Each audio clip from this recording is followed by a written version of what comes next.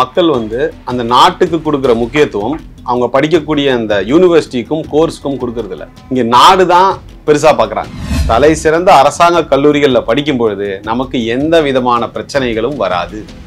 நீங்க அங்க இருக்கக்கூடிய தரம் தாழ்ந்த பல்கலைக்கழகங்கள், low ranked public universities, private யூனிவர்சிட்டிஸ்ல அந்த நாடு நம்மளை காப்பாத்துன்னு நீங்க போய் இறங்குறீங்க பாத்தீங்களா, அங்கதான் பிரச்சனையே ஸ்டார்ட் ஆகுது. பெற்றோர்களின் பணத்தை குறிவைக்காத கல்லூரிகளும் இந்த மாதிரியான இன்ஸ்டிடியூஷன்ஸ்ல போய் படிக்கும்பொழுது தான் ஸ்டூடெண்ட்ஸுக்கும் பேரண்ட்ஸ்க்கும் பெனிஃபிட். யூரோப்பியன் பப்ளிக் யூனிவர்சிட்டிஸ் யாருக்குமே கல்வியை கமர்ஷியல் எலிமெண்ட்ல அவங்க பார்க்கவே மாட்டாங்க. கல்வியை ஒரு சேவை அடிப்படையில தான் அவங்க பார்க்கறாங்க. அதனால தான் நாங்க ப்ரோமோட் பண்றோம். சரி, நீங்க கேட்டீங்க சோஷியல் சர்வீஸ் யாருமே பண்ண முடியாது. அஃப்கோர்ஸ் நானும் பண்ண முடியாது. வேலைக்கும் எனக்கும் எந்த சம்பந்தமும் இல்லை. வேலைக்கு உத்தரவாதம் கொடுத்து மற்ற நிறுவனங்கள் மாதிரி மிஸ்கைட் பண்ற வேலையை நாம் செய்ய மாட்டோம். இந்த பார்ட் டைம் ஜாப்ன்ற ஒரு கல்ச்சர் இருக்கு இல்லைங்களா, அப்ராட் போய் படிக்கிறவங்களுக்கு, என்னை தவிர யார் வந்து பார்ட் டைம் ஜாப் அப்ராட்ல பண்ணாதீங்கன்னு யாராலும் சொல்ல முடியுமா?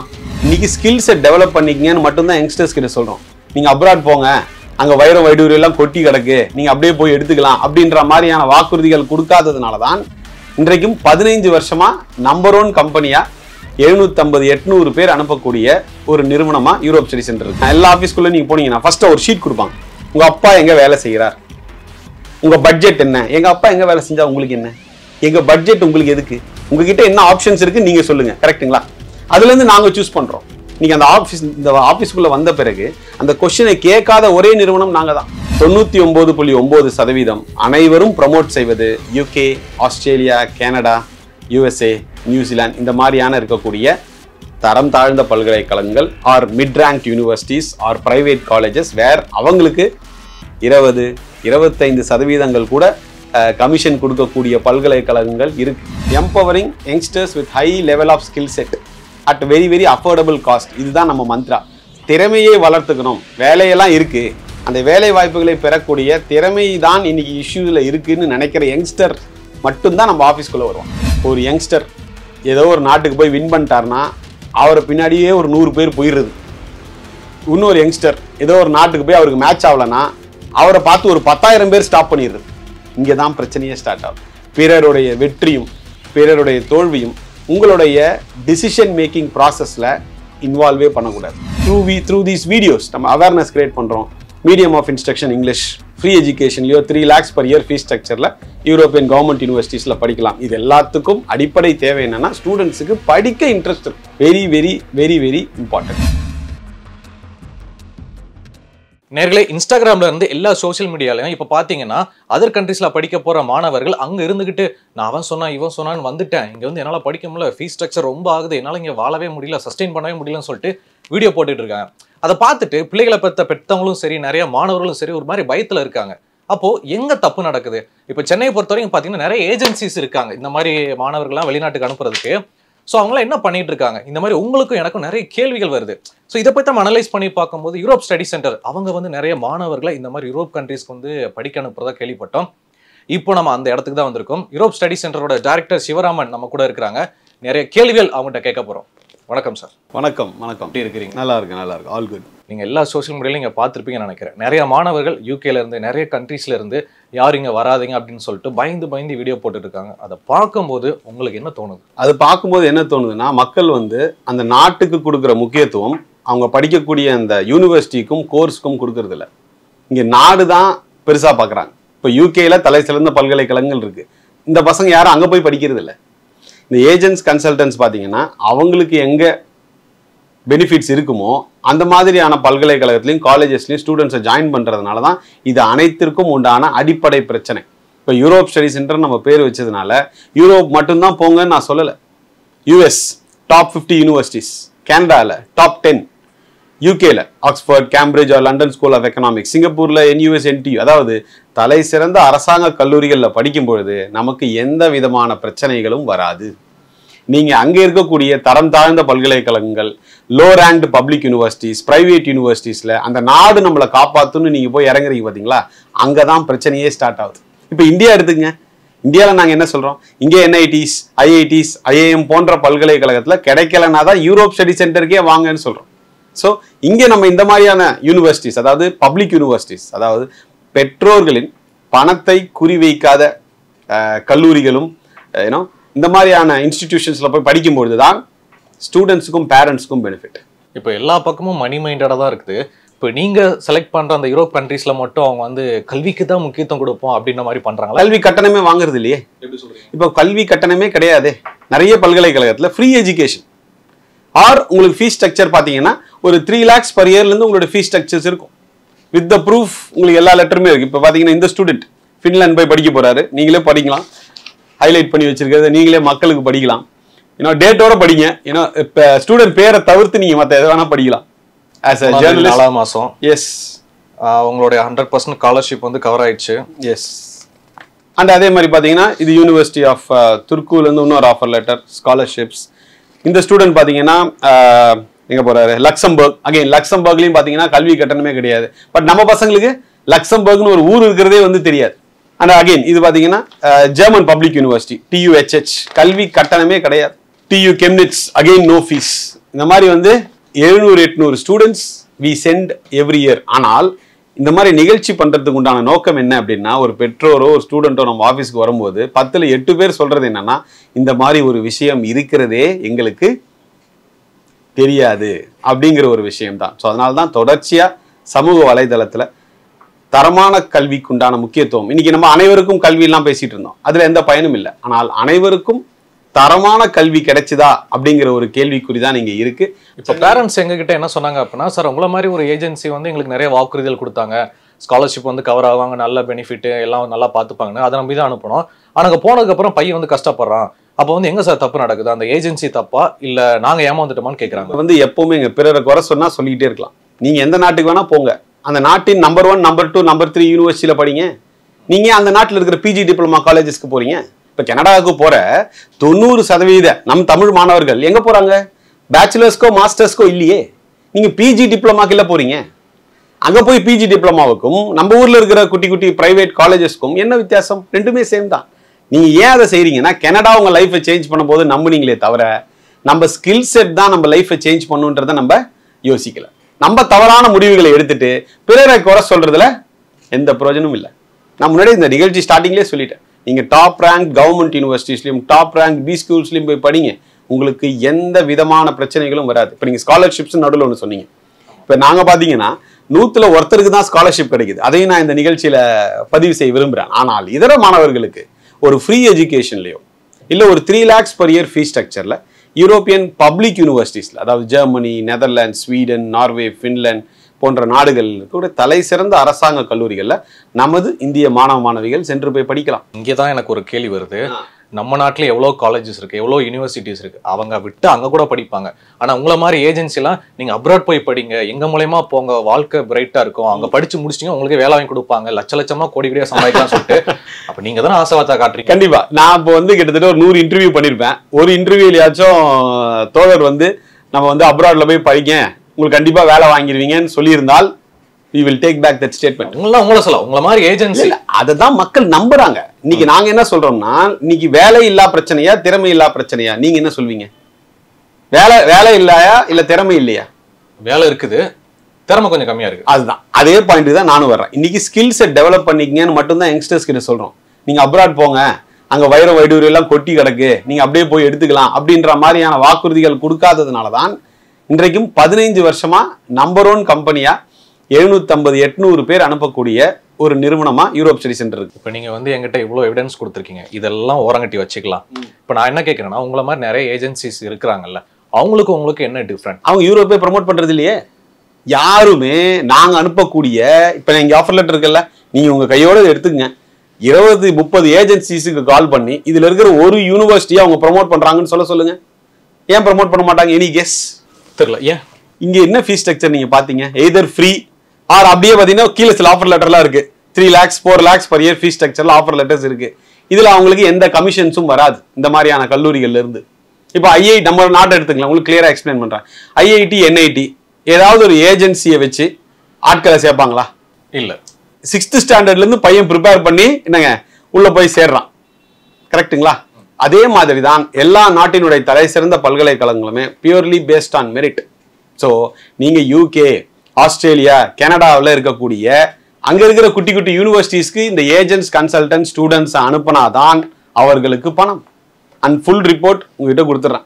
காலேஜ் பேரை படிக்காதீங்க, அது வந்து சட்ட சிக்கல் ஆகும்.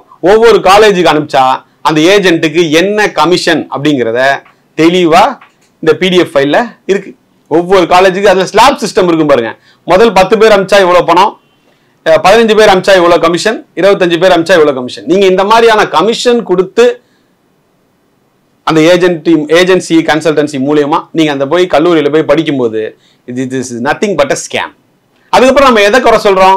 நாடு சரியில்லை, அந்த ஏஜென்ட் மிஸ்கைட் பண்ணிட்டாங்க. நீங்க ஏன் தரம் தாழ்ந்த பல்கலைக்கழகத்துக்கு போறீங்க?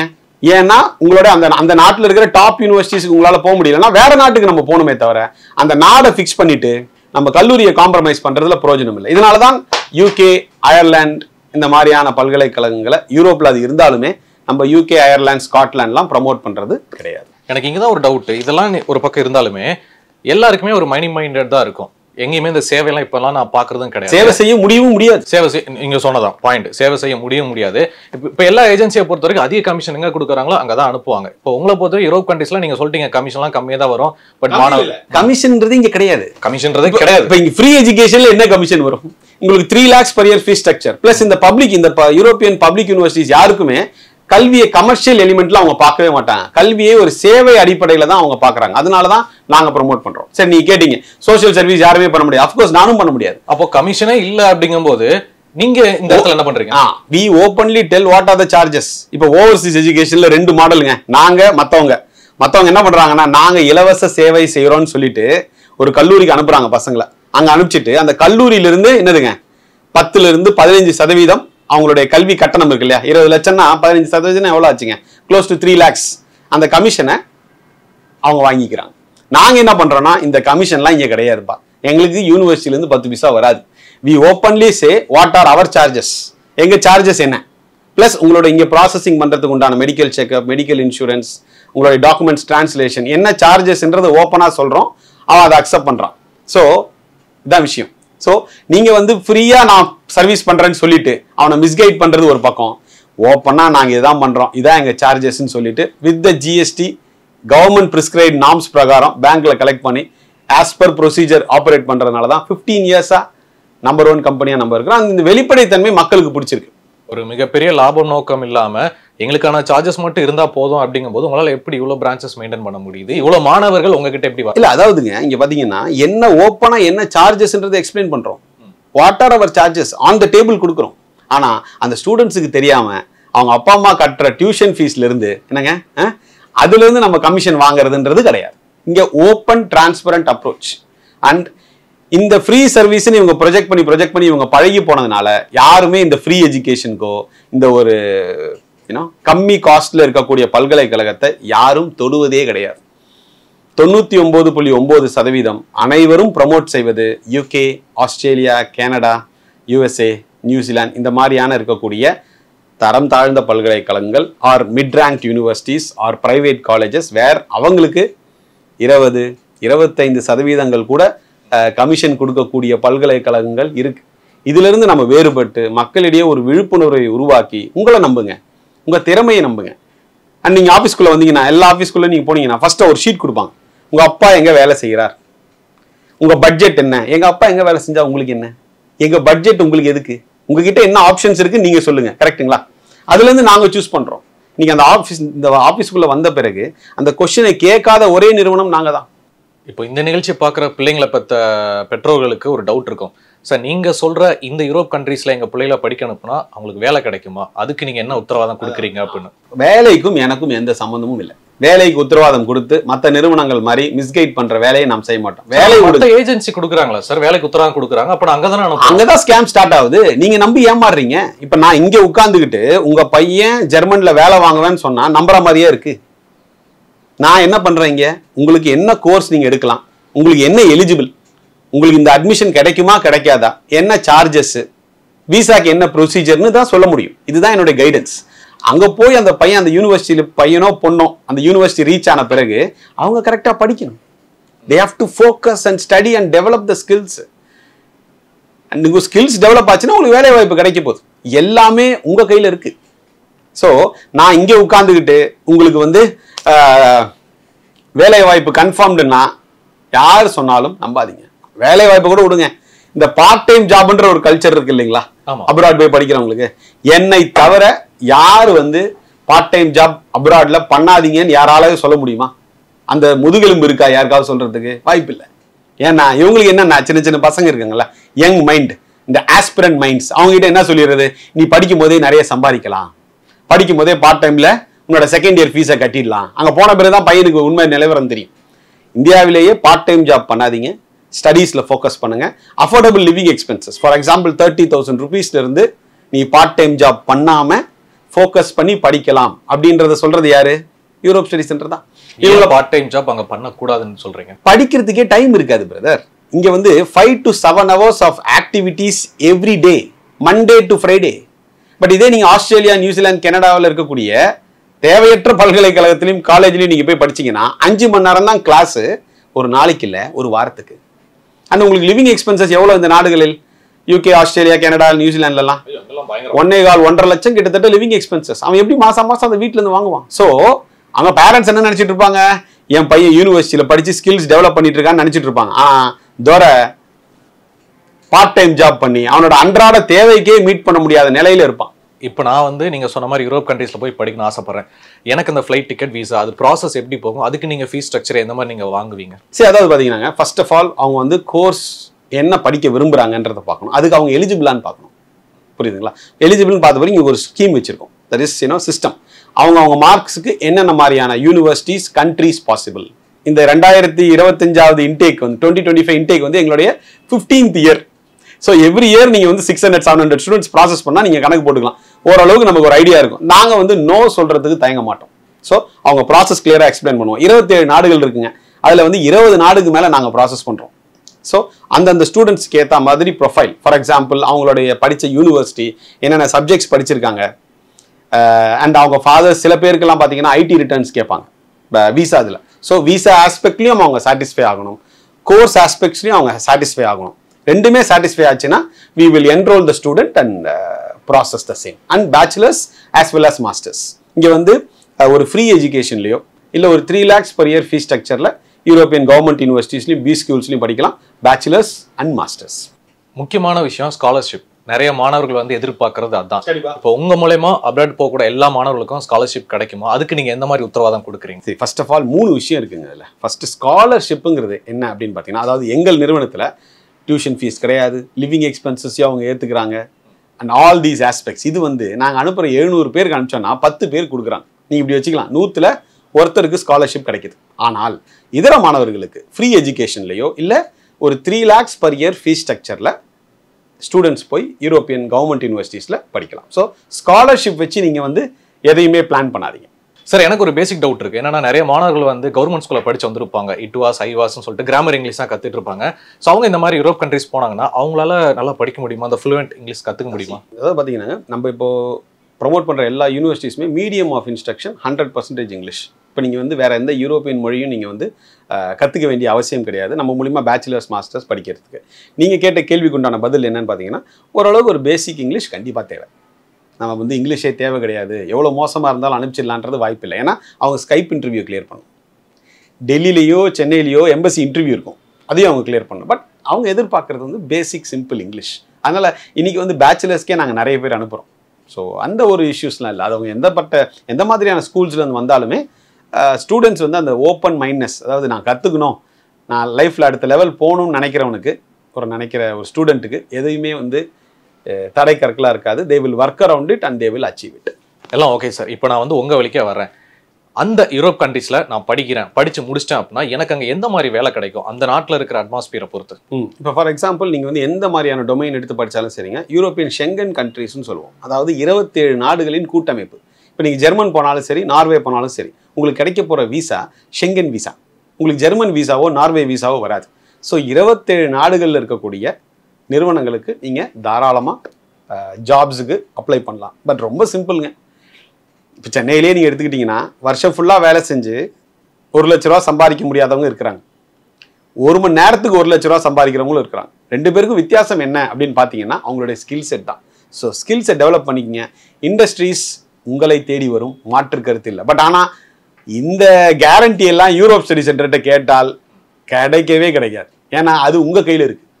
நாங்கள் கொடுக்குற கேரண்டி எல்லாமே ப்ராசஸ் கேரண்டி, ப்ராப்பரான யூனிவர்சிட்டிஸ். இப்போ நாங்கள் கொடுக்குற யூனிவர்சிட்டிஸ் பேர் அவங்க டைரெக்டாக சர்ச் பண்ணி பார்க்கலாம். இப்போ நாங்கள் ஜெர்மன் அனுப்புகிறோமா, TU9 யூனிவர்சிட்டிஸ். இப்போ நெதர்லாண்ட்ஸ் எடுக்கிறோமா, TU டெல்ஃப். அவங்க ரேங்கிங் போட்டாலே அந்த நாட்டின் நம்பர் 1, நான் அந்த நாட்டின் நம்பர் 10 நம்பர் 15 என் பெனிஃபிட்டுக்காக ப்ரொமோட் பண்ணால் மக்கள் கேள்வி கேட்கலாம். ஸோ அதனால தான் எனக்கும் பேரண்ட்ஸுக்கும் இல்லை இங்கே மிக முக்கியமாக யூனிவர்சிட்டியோடைய பேரில் டிஸ்கஷனே கிடையாது.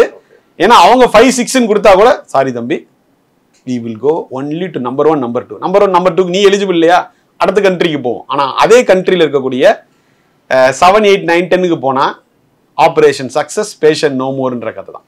மெஜாரிட்டி ஆஃப் த மக்கள் இங்கே வர்றவங்க சொல்கிறது இந்த மாதிரி ஒன்று இருக்கிறது எனக்கு தெரியாது. இன்னைக்கு சென்னையில் இருக்கிற நிகர்நிலை பல்கலைக்கழகம் டீம்டு யூனிவர்சிட்டிஸே 6.5 lakhs சார்ஜ் பண்ண ஆரம்பிச்சிட்டாங்க. எதுக்குங்க? பேச்சுலர்ஸ் 1 வருஷம் ஃபீஸ்.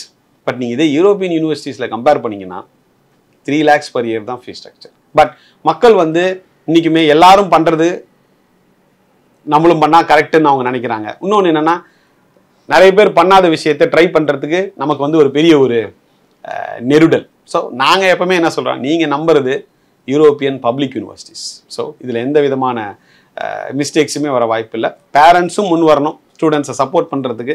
இந்த வாய்ப்பை மாணவ மாணவிகளும் பயன்படுத்தி கொள்ள வேண்டும். இன்றைக்கி நிறைய கேர்ள்ஸ் ஸ்டூடெண்ட்ஸும் அப்ரோச் பண்ணியிருக்காங்க அண்ட் பேச்சுலர்ஸ்க்கே அவங்க போக ஆரம்பிச்சிருக்காங்க. So which is a very very healthy sign. Skill development மட்டும்தாங்க நம்ம மோட்டிவ். யங்ஸ்டர்ஸ்க்கு வந்து empowering youngsters with high level of skill set at very very affordable cost. இதுதான் நம்ம மந்த்ரா. திறமையை வளர்த்துக்கணும். வேலையெல்லாம் இருக்குது, அந்த வேலை வாய்ப்புகளை பெறக்கூடிய திறமை தான் இன்னைக்கு இஷ்யூவில் இருக்குதுன்னு நினைக்கிற யங்ஸ்டர் மட்டும்தான் நம்ம ஆஃபீஸ்க்குள்ளே வருவோம். இந்த பார்ட் டைம் ஜாப் வேணும், அப்ராடில் போனாலே செட்டில் ஆகிடலான்னு சொன்னாங்க, இப்படி நம்பி ஏமாறுற ஐடியாலஜிஸில் இருக்கிறவங்க இங்கே வரமாட்டாங்க. ப்ளஸ் இன்னைக்கு இது எல்லாத்தையும் விட மிகப்பெரிய பிரச்சனை என்னென்னா, ஒரு யங்ஸ்டர் ஏதோ ஒரு நாட்டுக்கு போய் வின் பண்ணிட்டார்னா அவரை பின்னாடியே ஒரு 100 பேர் போயிடுறது. இன்னொரு யங்ஸ்டர் ஏதோ ஒரு நாட்டுக்கு போய் அவருக்கு மேட்ச் ஆகலைன்னா அவரை பார்த்து ஒரு 10,000 பேர் ஸ்டாப் பண்ணிடுறது. இங்கே தான் பிரச்சனையே ஸ்டார்ட் ஆகும். பிறருடைய வெற்றியும் பிறருடைய தோல்வியும் உங்களுடைய டிசிஷன் மேக்கிங் ப்ராசஸில் இன்வால்வே பண்ணக்கூடாது. நீங்கள் உங்களுடைய எஃபர்ட்ஸ் பேஸ் பண்ணி தான் உங்களுடைய ரிசல்ட்ஸ் இருக்கும். அவங்க வின் பண்ணதுனாலையோ இவங்க தோத்ததுனாலையோ உங்களுக்கும் அப்படியே ஆகும்னு நீங்கள் நினைக்கிறது அடிப்படையில் தவறு. பட் இன்னைக்கு யங்ஸ்டர்ஸ் வந்து அதுதான் நினைக்கிறாங்க. ஒரு நாள் சாட்டர்டே நீங்கள் வாங்க, எத்தனை பேர் வருவாங்க. அன்றைக்கி பார்த்தீங்கன்னா, சார் நான் 7 years பிஃபோர் மீட் பண்ணேன், இப்போ எனக்கு 32 years ஆயிடுச்சு, என்னோட ஒய்ஃப் 2 பசங்க, நான் இப்போ படிக்க போகலான்னு நினைக்கிறேன் சார்னு சொல்லுவார் அவர். கண்டிப்பாக அனுப்புகிறேன் பிரதர், கண்டிப்பாக அனுப்புகிறேன். பையன் என்ன படிக்கிறான் சார்? பையன் ஃபர்ஸ்ட் ஸ்டாண்டர்ட் படிக்கிறான் சார். கரெக்டாக 11 years கழிச்சு வாங்க, உங்கள் பையனை பேச்சுலர்ஸ்க்கு அனுப்புகிறேன்னு சொல்லுவோம். ஸோ த்ரூ தீஸ் வீடியோஸ் நம்ம அவேர்னஸ் கிரியேட் பண்ணுறோம். Medium of instruction English, free எஜுகேஷன்லையோ 3 lakhs per year fees ஸ்ட்ரக்சரில் யூரோப்பியன் கவர்மெண்ட் யூனிவர்சிட்டிஸில் படிக்கலாம். இது எல்லாத்துக்கும் அடிப்படை தேவை என்னென்னா, ஸ்டூடெண்ட்ஸுக்கு படிக்க இன்ட்ரெஸ்ட் இருக்கு. Very very very very important. C for example, நான் UK பண்ண மாட்டேன், நான் அயர்லாந்து பண்ண மாட்டேன், நான் மெடிசன் அப்ராட் பண்ண மாட்டேன், பார்ட் டைம் ஜாப் பண்ணாதீங்க, இதெல்லாம் பண்ணாதீங்கன்னு சொல்கிறதுனால ஆஸ் அ ஜேர்னலிஸ்ட் உங்ககிட்ட கேட்குறேன், எனக்கு என்ன கிடைக்க போகுது? ஒன்றுமே கிடையாது. பட் மாணவர்கள் வெற்றி அடைந்தால் எங்களுக்கும் பெருமை தானே. இதனால தானே 15 years, இன்னைக்கு 15 years 10 years பிஃபோர் எத்தனை கம்பெனிஸ் இருந்துச்சு, இன்னைக்கு எத்தனை பேர் இருக்காங்க? Not even 10%.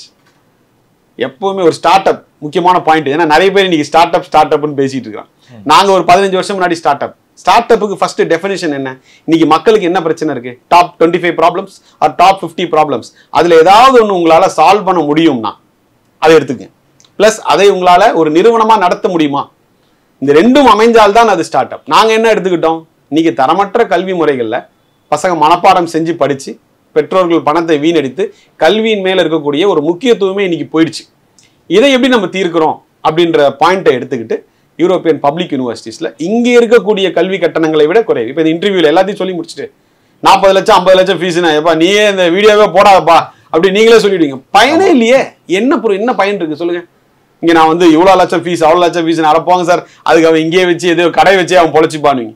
நோ, கல்வி அவங்க வியாபாரமாக பார்க்காததுனால, சப்சிடைஸ் பண்ணி டியூஷன் ஃபீஸஸ் இருக்கிறதுனால இங்கே இருக்கக்கூடிய நிகர்நிலை பல்கலைக்கழகத்தில் படிக்கிறதை விட latest syllabusல affordable costல they can study. So only thing, students abundant interest and confidence. இங்க இதை எல்லாத்துக்கும் விட பெரிய பிரச்சனை என்னன்னா, எங்களுடைய பாதி எனர்ஜி வந்து இங்க இந்த யூனிவர்சிட்டி இருக்கு, இந்த கோர்ஸ் ஸ்ட்ரக்சர் இருக்குன்னு சொல்றதெல்லாம் இல்லை. இந்த பையனை மோட்டிவேட் பண்றதுலேயே பாதி எனர்ஜி போயிடுது. ஏன்னா இங்க இருக்கக்கூடிய ஆசிரியர்கள் பேராசிரியர்கள்லாம் என்ன பண்ணிடுறாங்கன்னு பார்த்தீங்கன்னா, என்ன உங்க பையன் ரொம்ப ஆவரேஜ் மார்க் எடுத்திருக்கான், உலகம் இவ்வளவு காம்படிட்டிவா இருக்கு, உங்க பையன் என்ன பண்ண போறான், இவங்கெல்லாம் எப்படின்னா ஏதோ டெய்லி இஸ்ரோலையும் நாசாலையும் ராக்கெட் லான்ச் பண்ணிட்டு என்னங்க காலேஜுக்கு வரா மாதிரி. ஆமா, ஒண்ணுமே கிடையாது. ஸ்டூடெண்ட்ஸ் அப்படியே வந்து அவங்களை டிமோட்டிவேட் பண்றது.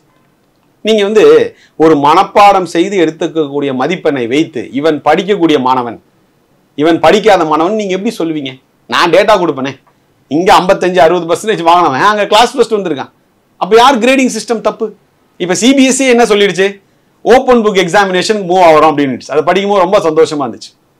ஏன் ஓப்பன் புக் எக்ஸாமினேஷன் கண்டக்ட் பண்ணக்கூடாது? ஓப்பன் புக் எக்ஸாமினேஷன்ஸ் இல்லாதனால தான் ஸ்டூடெண்ட்ஸ் மனப்பாடம் பண்றாங்க. புக்கே எடுத்துட்டு போக முடியும்னா அவங்க எல்லாம் எதுக்கு மூவ் ஆயிடுவாங்க? கான்செப்ட் அண்டர்ஸ்டாண்ட் பண்றதுக்கு மூவ் ஆயிடுவாங்க. ஸோ அங்க நாங்க யூரோப்ல எக்ஸாமினேஷன்ஸ் மெஜாரிட்டி பாத்தீங்கன்னா ஓப்பன் புக் எக்ஸாமினேஷன். ஸோ புக்கை பார்த்து உங்களுக்கு எழுதுறதுக்கு எதுவுமே இல்லை. புக்ல இருக்கிறது கான்செப்ட், கொஸ்டின் பேப்பர்ல இருக்கிறது ப்ராப்ளம். அந்த கான்செப்டை உள்வாங்கிக்கிட்டு you have to give solutions. இந்த கான்செப்ட் ஓரியன்டா ஸ்டடீஸ் போகும்போது எல்லாருக்குமே பெனிஃபிஷியலா இருக்கும். சார், நிறைய விஷயங்கள் சொன்னீங்க. ஆனா இது வந்து மக்கள் கிட்ட போய் சேர்றதுக்கு நீங்க என்னென்ன மாதிரி அவேர்னஸ் அந்த ஸ்டெப்ஸ் எல்லாம் நீங்க முன்னெடுத்திருக்கீங்க? மிக முக்கியமா 2 ஸ்டெப்ஸ் என்னன்னு பாத்தீங்கன்னா, வாரம் every Wednesday every Sunday 7:30 live webinar, free webinar. நிறைய ஸ்டூடெண்ட்ஸ் அட்டன் பண்றாங்க. இது 4 வருஷத்துக்கு மேல நான் தொடர்ச்சியா பண்ணிட்டு இருக்கிறேன். அதோட லிங்க்குமே இந்த வீடியோ டிஸ்கிரிப்ஷன்ல we will give. Plus we have launched an app, assisted app அப்படின்னு சொல்லிட்டு இட்ஸ் a free app. வேற அவங்களே அதில் பார்த்தீங்கன்னா கோர்ஸ் செலெக்ஷன், என்னென்ன யூனிவர்சிட்டிஸ் இருக்கு, என்னென்ன ஃபீஸ் ஸ்ட்ரக்சர் இருக்குன்ற அந்த ஆப்ல, இந்த ஃப்ரீ ஆப்ல they can download it. அதோட லிங்க்குமே in this video we will share it in the description. என்கிட்டயும் மக்கள்கிட்டயும் இந்த நிறைய கேள்விகளுக்கு நிறைய பதில் சொன்னீங்க. ஆல்சோ நிறைய டேட்டாஸ் வேற கொடுத்துருக்கீங்க. ஸோ நம்பக்கூடாது அப்படின்ற முடிவுகளை வந்து நான் மக்கள்கிட்டே ஒப்படைக்கிறேன். ஸோ நேர்களே, யூரோப் ஸ்டடி சென்டர்ஸ் இவங்களுடைய காண்டாக்ட் நம்பர் டீட்டெயில் எல்லாமே கீழே டிஸ்கிரிப்ஷன் கொடுத்துருக்கேன். உங்களுக்கு வேணும், உங்களுடைய பிள்ளைகளை வந்து வெளிநாட்டுக்கு அனுப்பி படிக்க வைக்கணும்னு ஆசைப்படுறீங்கன்னா அவங்களுக்கு கால் பண்ணி நீங்க என்ன டிஸ்கஸ் பண்ணிக்கோங்க. சார் ரொம்ப நன்றி sir. Thank you so much. Thank you.